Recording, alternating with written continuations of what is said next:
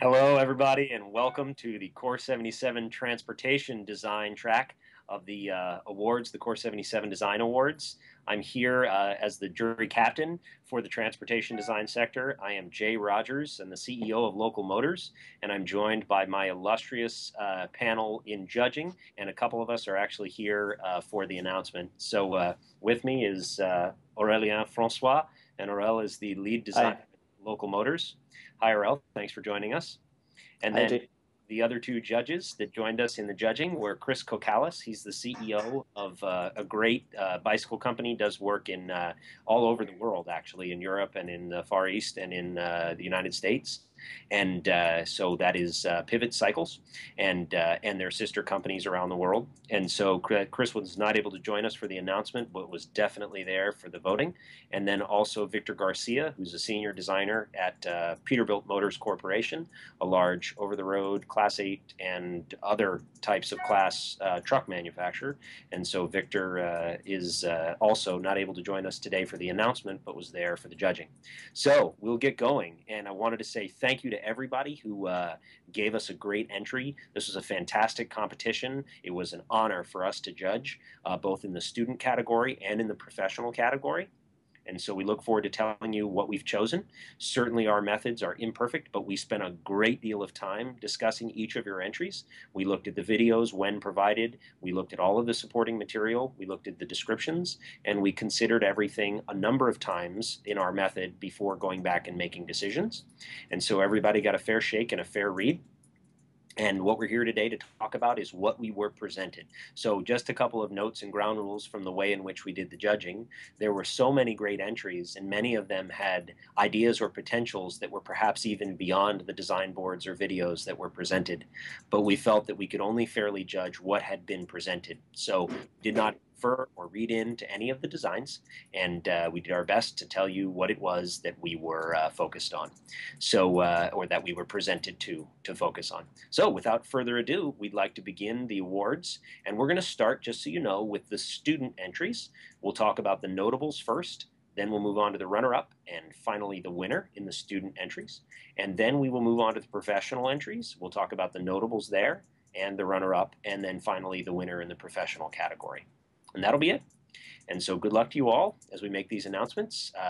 Please reach out over the Twitter sphere or Facebook, or even if you have them, email, to thank everyone who placed and to thank those that did not for their hard work.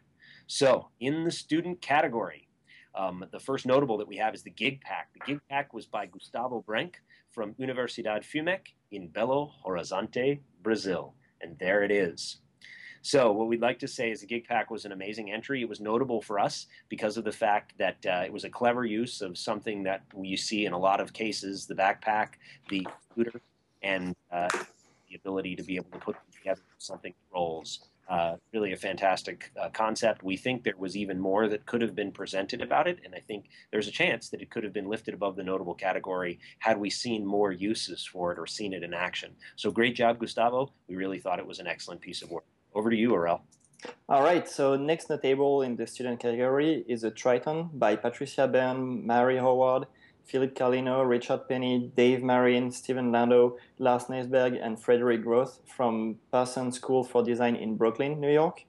And so the Triton is a new look for containers all over the world in harbors to replace the current seal that is used. And so here's a view on the project. And so the concept behind that is allowing two new functions, is being able to log every geographic location for the containers and at the same time improve the handling for the customs. So that is a good thing for customers who can track their products all over the world, but at the same time for customs. So there's definitely a large potential for this concept.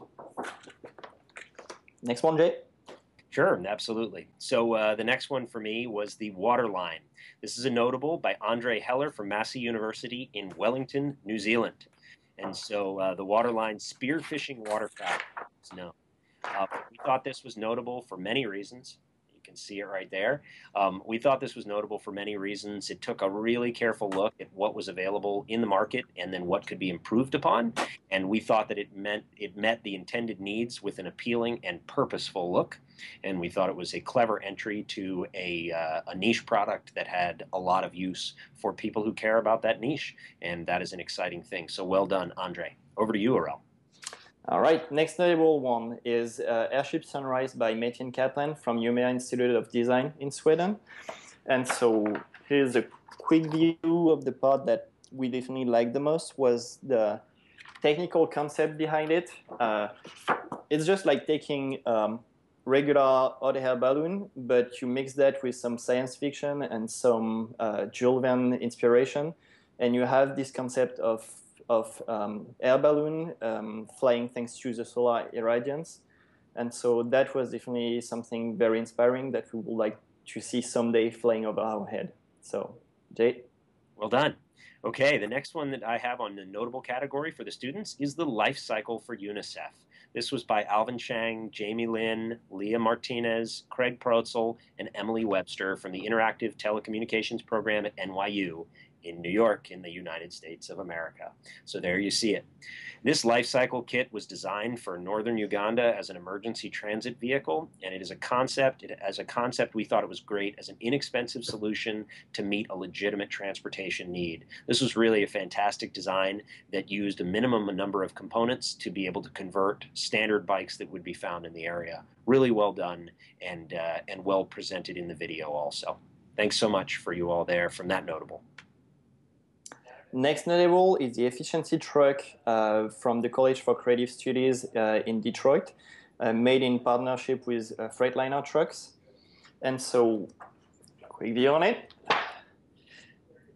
There it is.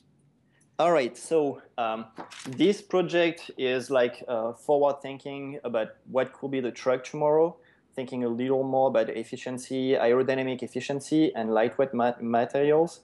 And so this project is definitely bringing fresh air in a market that is very conventional and hopefully in the future on the road. That's great. Okay, and so for the last notable in the student category, we have The Flycat by Alon Blumenzweig from Bezalel Academy of Art Design and Shmuel Kaplan from Tel Aviv University, from Tel Aviv, Israel. And so the Flycat, it's a folding catamaran. You see it there in its unfolded state. What an awesome project this was. Very clean looking design. We loved the fact that this could make accessible sailing and catamaraning from any place where you could drop it in the water and you could put it on the top of your car. A note there is we felt that we really wanted to know more about the structural integrity of splitting the two hulls as they were split in a way that we would want to know more about how they're kept together. But that didn't keep us from loving the design. We just had more questions and wanted to know more. So well done, and congratulations on something that could really take us from the shore to the sea very quickly without having to pay any fees for a dock or anything else like that. Well done. And on to you, Aurel, for the runner-up. All right. Yep. So now we're sliding to the runner-up. So we picked the urban mail vehicle for Posten, the Swedish Postal Service.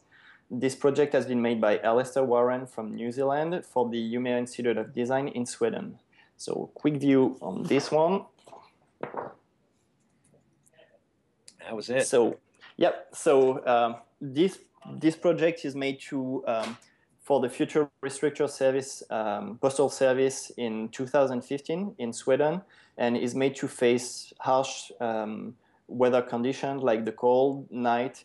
So I had a specific interest for this project because that brought me back to school when you have a project that seems a little tough at the beginning, like not a lot of excitement to anticipate, and you realize that you're learning a lot of things about the end user, about what you could improve or bring, improve solutions. So that was definitely one of my most interesting ones. And so this one is bringing improvement or innovation on the ergonomics, for example, with a sliding seat for the postman, functionality with adjustable storage, or usability with a small footprint. So definitely congratulations for this runner-up.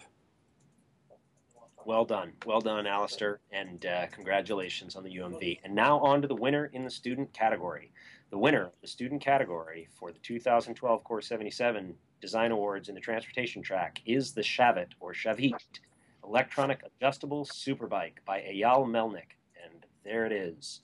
from Schenker College of Design and Engineering in Kfar Sirkin, Israel. The Shavit is basically it's a road sport bike with an adjustable riding position system, and it allows it to turn into an everyday tourer urban motorcycle without sacrificing its basic sport bike character and changing the rider position geometry and basic bike ergonomics.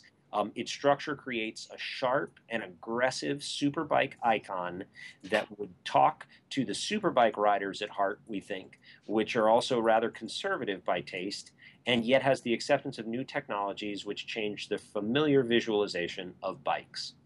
So, the Shavit showed a complete design process. It's one of the best that we've seen. From ideation through sketching and mock-ups and then movement studies, detailed movement studies, and prototyping, the Shavit project was a clear and well-developed entry. The pivot or adjustable innovation on the bike is a clearly articulated and compelling need for motorcyclists, but it is a challenging one to solve and one that's been tried by many people. The Shavit demonstrated subtly and thought in how to make this work, and it was well done in that way. So a huge shout out on that part. The aesthetics of the design were consistent and well articulated. All of us four were from very different backgrounds in transportation design, but we were unanimous in liking the design aesthetics, and that is a huge credit to the authors of this design. The movement studies showed a feasible approach to an adjustable idea. Additionally, the usage of standard equipment and other well-known engineering setups from the front forks, the rear drive, the spoked wheels, and the hand throttle made this appear even more feasible. And feasibility is certainly an important part of any great design. So bravo, well done, Ayel, and the Shavit. Congratulations in the student category. Really well done. Okay, so we're going to move on to the professional category, and I'm going to turn it over to you, Aurel, for the first notable in the professional category. All right, so in the professional category, the first notable is a Prius Pally for Toyota, made by Bob Pally and his team, and from Beverly, New York, and in partnership also with Deep Local for mind reading technologies. So let me show you a view of the project. It's in mind read this one is a bicycle, but more than just a bicycle, it's associated to a mind reading technologies, like meaning that you want to shift, you just have to think about it and it happens. Don't shift, upshift. So that's hopefully something that will happen in the future. Most likely that will happen. So the whole team was very interested about this project, the whole jury. Still curious to know how it works in reality when you're the one who has to downshift or upshift by thinking about it, but still very interesting concept about intuitive experience. Great. Next one, Jay. All right, the Airstream Sterling trailer is the next notable here by Christopher Deem from Airstream and Andrew Privis from California. So here we have it right there. Look at that beautiful thing. That is the interior of an Airstream Sterling trailer design. So the travel design, this offered a really clean and distinctive interior while still perpetuating the spirit of that iconic Wally Bynum brand using aluminum and aeronautical influences. Really well done. We loved it right from the beginning, and it made our notable category right away. So congratulations. All right, next notable one is a BRD Redshift electric motorcycle by Jeff Sen, the CDO of BRD Motorcycles, and these people are from San Francisco, California. So here is a view. Oh, that's better without the cover. All right. So what's special about this motorcycle? It's electric. Okay, you will say once again something electric, but this one has the specificity of outperforming the gas equivalent, and that is pretty interesting because about any electric vehicle you can hear, oh yeah, but gas is doing better. Not in that case. The structure is developed, the chassis is developed to make it work, and the aesthetic is definitely into the codes of motorcycles. So definitely, if it goes to market, a future hit. So next one, Jay, I think we have the runner-up now. Yes, indeed. Okay, well, so on the professional category, the runner-up, the Faraday electric bicycle by IDEO and Rock Lobster from Palo Alto, California. All right, so the Faraday is a vision of the ultimate utility bicycle. Look at that. Art Deco, utility, all in one. A beautiful everyday bike that works whether you are seeking a healthier commute, transporting your child to school, or carrying boxes 20 miles in the dark. The innovative design combines the functionality of a cargo bike with the power of an electric bike and seamlessly integrates all the electronics inside the frame. That was a really cool piece about the design. So it's got a retro look in the way that they did that with an elegant approach to this and integrating the latest battery technology. It looks safe and strong, and it offers a solid carriageability. In fact, we noted that the tubes that were used to make the bike were probably 2 times overbuilt for what we thought was necessary, and that added to the cool factor of the bike. So well done, and I bet it could carry a lot more load than what it actually looked like it was made to carry in that basket, and we would love to see it out on the road. So congratulations on the runner-up category in the professional for the Faraday electric bicycle. And now, on the professional side, I'm going to take the time to promote the winner. So the winner on the professional side for the 2012 Core 77 Design Awards in the transportation track is the Revelites bike lighting system by Kent Frankovich and Revelites from Emeryville, California. And there it is right there. Look at that.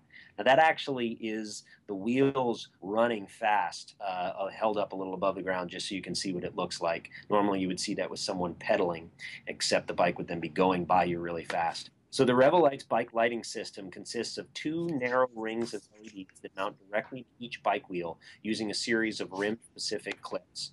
The spoke rim wheel mount design enables 360 visibility to the shared road traffic. There you can see it on the road, and while also illuminating the rider's forward path, which is a really cool feature of making it a dual-use feature. The Revelites basically one of the most unique solutions to bicycle lighting that we've ever seen. There you can see it coming at you. We love the idea that it functions not only as safety lighting for being seen at night from all directions, but also provides additional forward lighting for the rider. It provides a nice visual effect when stopped also, and an overall unique graphic signature. This design really spoke for itself. In fact, it lighted for itself. We liked that the Revelites could be adapted to any bike and that the design was clean and simple. It also appears that this product could be manufactured at a reasonable cost and therefore be accessible to a large number of bicycle riders in many different global markets. It had a universal appeal and applicability and also installability and perhaps affordability. So well done to Kent and Revelites, and the Revelites bike lighting system takes the first prize, takes our winner category in the professional design track. So thanks, everybody. A real great work, Ken. A global hand, and we'll look forward to seeing next year's and hearing from the jury team next year as to what they will choose. But no doubt, if it's every bit as good as this year, they will have a tough time deciding. And so congratulations and good luck to you all in your future endeavors.